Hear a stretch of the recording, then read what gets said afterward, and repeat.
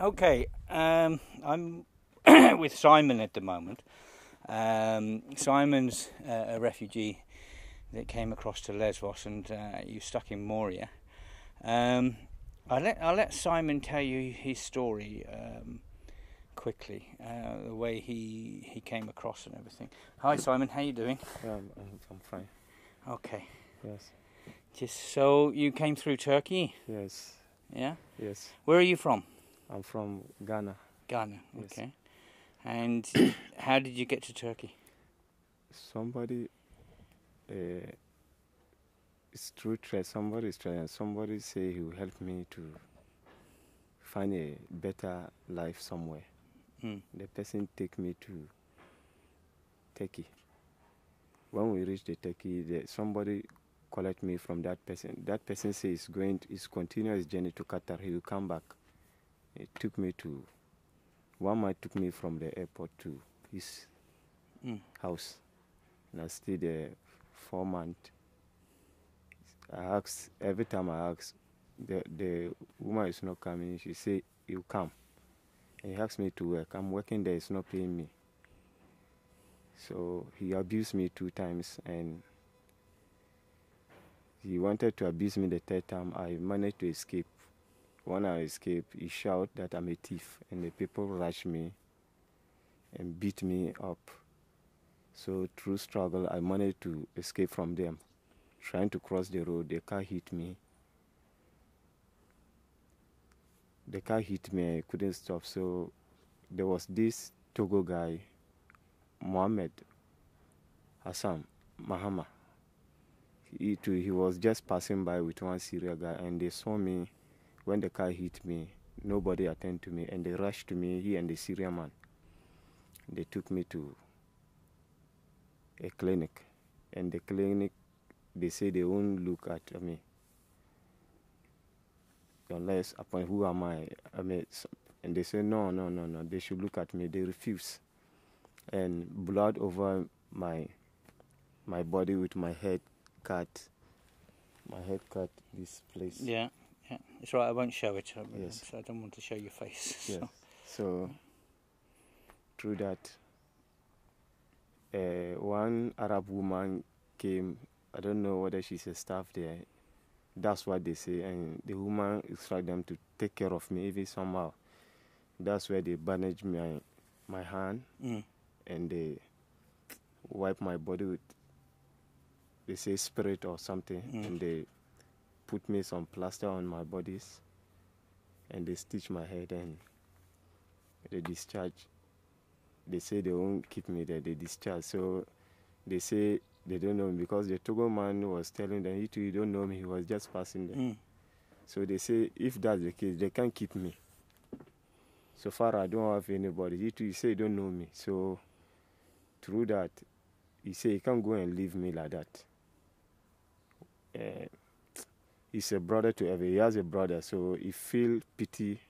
He can't go and leave me like that. And the Syrian man told him that, okay, if that's the case, he can help him to Greece, and he will link him to somebody at Izmir, and the person will take him to Greece if he want. And he say no problem. And the man called somebody and put us in the bus to Izmir, one town, Izmir. And when we got there, the one guy, Arab guys came and took us, and we stayed there about 1 week. They push us. When we reached, they say we are going to Greece. Me, I don't know it's water. We reached there and I saw it's water.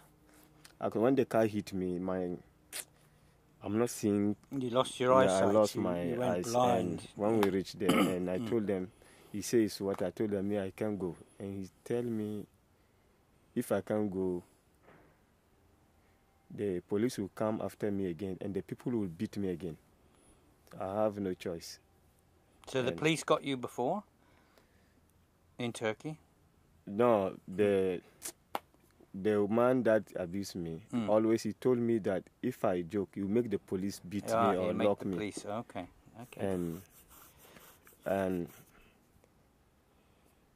when they push us, I told them I was crying because I say I don't even my spirit. I don't like water. I don't like seeing sea like that. I don't like. I can't. And he telling me that's the only thing he can do for me. If I can't go, he have nothing to do because he just want to help me as a brother. And me too, I have no choice. And he hold me like this, that I should stop crying. And we entered the boat and we took off. And the police, Turkish police, arrest us. They arrest us. They caught you out at sea. Yes. Yeah, and arrest you on the sea. Yes. Yeah. And they took us to one prison. They beat us. They shock us with something all over their body. Okay, I see. You're pulling up your legs now, Yes. showing me. Yes. They shock us with something Yeah. all over the body, Yeah. and we don't know. They hit us. They jail us 2 weeks, and they told us to tell us who pushed us and where are we going. We say we don't know the person. Every day they are beating us. They use stick. They have one stick. They hit us, and that Hassan was telling them that I'm sick. Can't they have pity on me? They say no. Because you're blind, Yes. because of the car accident, Yes. but they still And beat they say you. no. Yeah. They don't care. The language that they speak, we too don't understand. Yeah. And he too was trying to speak them to English. They too look like they don't understand. They are just beating us. So they electrified you and beat you. Yes. And God. 2 weeks they free us. And from there we went back to Izmir. I told the guy, me, I can't go. I don't have any place because even I ran from my country because they are threatening me. Yeah. That's why I ran. So something like that I don't like, and I don't have anybody here.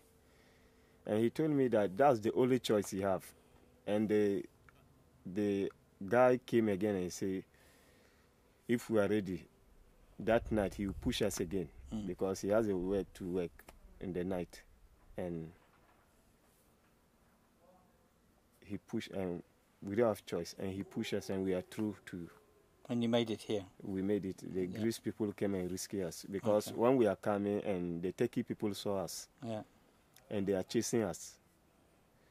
Suddenly, the Greece people somebody called the Greece people or something. Yeah. These Syria people, and the Greece people came and rescued us. And they rescued you. The Greek Coast Guard rescued you. And That's they nice. brought us They here. brought you here. Okay, Simon. You know, I know we have a friend called Hugh, and she's going to help you get a blind stick. Because how long you been blind now? 3 months? Yeah, I think 3 months. So 4 it's months, very, yes. it's When very the car new. hit, Yeah. Actually, I already has accident, and I have a problem with my one side. Okay. And when the accident come, Yeah. I'm not seeing clear. Some words I don't see them clear. Yeah. So I was managed, in the system, my country, to treat your eyes, they operate the money I can't afford. Yeah. So I have no choice. And So now you're completely blind, 100%. yes, Yeah. now, and when the car hit me here, and I lost my sight. Yeah. And Okay. So Hewin's going even to when I first came here, I'm seeing a little bit. but later I don't know what happened. No, it's all gone. And I was complaining, and there was one guy, George. And you were in Moria then. You're Yes, in Moria. Yeah, you're in Moria. Moria And the camp, guy, yeah. I told the guy, this is what is happening to me. And now I can see. And he took me to their emergency doctors to look after me. And they don't care. And the guy say, he took me to Doc Mobile, and they say they give me appointment. I say, no, that's not what we need. Me, I don't want their anything. I just want them to treat my eye, eyesight, because my eye is my everything. Yeah. Without my eyes, I don't know what to do. And they don't care. And the guy, there was some guys in the camp, and they asked the guy that he should take me to the clinic, the big clinic in the Mytilene, and find out if they can look after me, if it is how much they are ready to contribute and pay. And we went there, they couldn't look after us. They say unless we bring appointment. Okay. And the guy told them this is emergency, and they don't listen. Okay. And we went back to Kempson with the examine. They told, okay, Luz took me to one doctor, Marcelo. he went and examined me. And he says it's true, because of the accident, it has affected my eye. Yeah. So he gave me appointment since 2 months now, and it's today that we are going to the appointment. Oh, good, good. So you're going to an appointment today. So Yes. maybe we can see. You can see what's wrong. Yes. Yeah. Okay. Simon, it's been lovely to met you. I met you over a week ago, and Yes. you know, and you're a special person. Yes. But you need a lot of help Yes. because you've only just gone blind. Yes. Now, Hugh and our friend who's blind in England, and her husband is blind. Yes. They're sending you a blind stick you should get today. Thank you. And next week, the Hewins, they've done a collection in England and got you. It's a second-hand iPhone 5. Thank you very much. But on that iPhone, there's speech recognition and things. It is good for blind people. Thank you. So you can talk to it, and I think it sends a message. But what we'll do when we get it, we'll put you in touch with Hewin, and she will explain to you everything because she's blind herself, so she'll know. So you can get used to it. At least then you can communicate. If you've got family in Ghana, you can communicate. Thank you and stuff. very much. We do what we can for you. You know, that's all we can do. Yes. We do what we can. We need someone that can teach you Braille and things like this. Thank you. Anyway, it's been lovely to know you, mate. Thank you very It really much. is. And we do what we can for you. Thank you. Okay? God bless you. Yeah, all the best. All the